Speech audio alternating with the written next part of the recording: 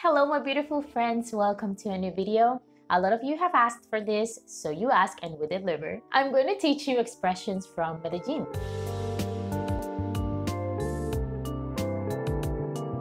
So I want to clarify, I'm not from Medellín, I'm costeña. But I did live in this city for a while, I visit quite often and I love it. And I speak a very fluent Paisa after a few years. Anyways, I'm going to show you the expressions, but my accent is not going to sound like a natural Paisa. It would be an interesting exercise if you could tell me in the comments if you can tell or feel the difference between my accent and the Paisa accent. So Paisas is how we call people from this city, from Medellín. Una paisa is a girl from Medellín and un paisa is a guy from Medellín. People all over Antioquia and its surroundings are also considered paisas. And paisa is also how we call their dialect, hablar paisa, to speak paisa. The first slang I'm going to teach you is parce. Parce means friend.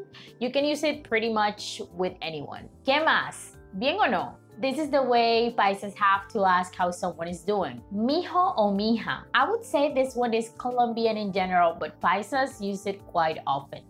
Mijo or mija, it's an abbreviation that comes from mi hijo or mi hija, which means my son or my daughter, but it's not used like that only. You can say it between friends. You can also hear all couples mijo or mija each other. It's funny. ¿Qué hubo? You can find this one here too in the coast. It's a greeting. It is short for ¿Qué hubo? Sort of, how are you doing? Hey, how you doing?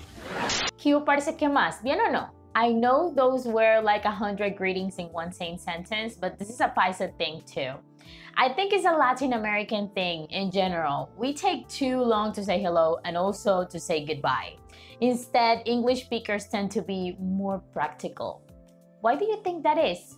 Let me know in the comments if you have a theory. Another phrase you can hear with the slangs above is ¿Qué hubo pues, mijo? El pues. It translates to then, but Paisas use it pretty much with every sentence or a lot while talking. Melo. Melo means cool, chill. ¿Qué tal el parche? Melo. Parche. This one is also Colombian in general. Parche can be a group of people reunited hanging out, or it could be the plan or activity itself. So I can say, María, Juan y Andrés son mi parche. María, Juan, and Andrés are my parche, and that would mean it's my regular group of friends. Está buenísimo el parche en ese bar. The parche is really good at that bar, and that would mean is a good plan to go to that bar in question. And from this one come other expressions like estar parchado, to be parchado, which means to be relaxed. Estoy aquí en mi casa tomándome una pola, parchada. That means I'm here in my house, drinking a beer, chilling. Pola. Pola is the name Paisas have for beer, cerveza. You can also hear pola in other parts of the country. This comes from Policarpa Salabarrieta. She is an independence heroine, and many years ago there was a beer named La Pola in her honor.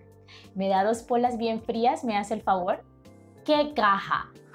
The literal translation to this is what a box. It means that something or someone is really funny. The verb would be tirar caja, to throw a box, and that's like laughing. Que chimba. I've mentioned this one in other videos. This one is essential Medellín slang. It means something is cool, is great, is awesome. You can use it pretty much with anything, with a situation, with a place, with an activity. Que chimba de restaurante. Esa camiseta está una chimba. Medellín es una chimba, parce. Nea. This expression refers to a person who doesn't look good or who looks dangerous. Someone that looks that could rob you. But people also call each other like that between friends. And Paisas use it all the time, like joking around among friends. Los pisos.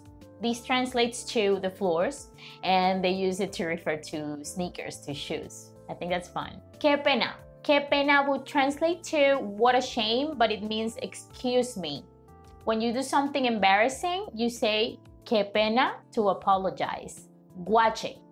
This is how paisas say someone is very rude or discourteous. For example, no salgas con él, es un guache. That would be don't date him, he's an a-hole.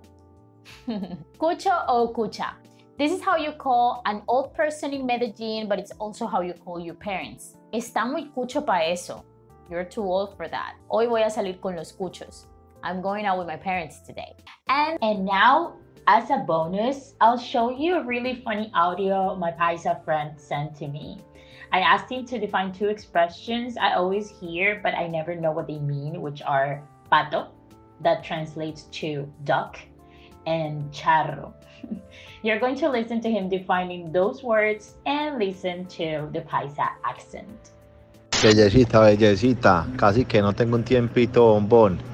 A ver, pato, pato.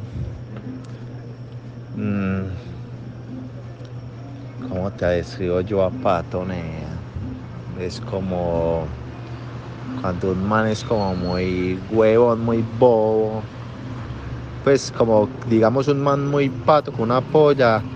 Es un man que le diga cosas como estúpidas, como que le eche los perros como torpe, como que diga cosas bobas, como que qué man tan pato, ¿no? ¿Cierto? Como digamos alguien que alarde, digamos, de la plata y que se crea la chimba y que porque tiene plata o porque se cree el mamputas con las chimbas o porque sí, alguien como medio agrandado y así de una, eso es un pato, ¿no? Alguien visajoso, ¿cierto? Alguien así es como que de una, ese es un pato. Esa es como puede ser la descripción.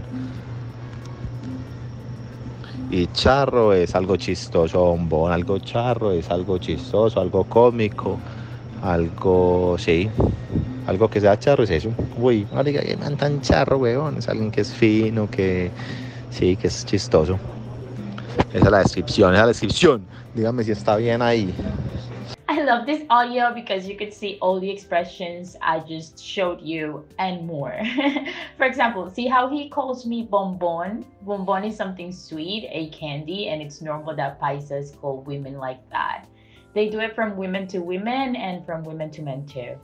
Another expression is visajoso, and this one I would say is Colombian in general, and it basically describes someone you don't trust, like someone that gives you a feeling of something is off.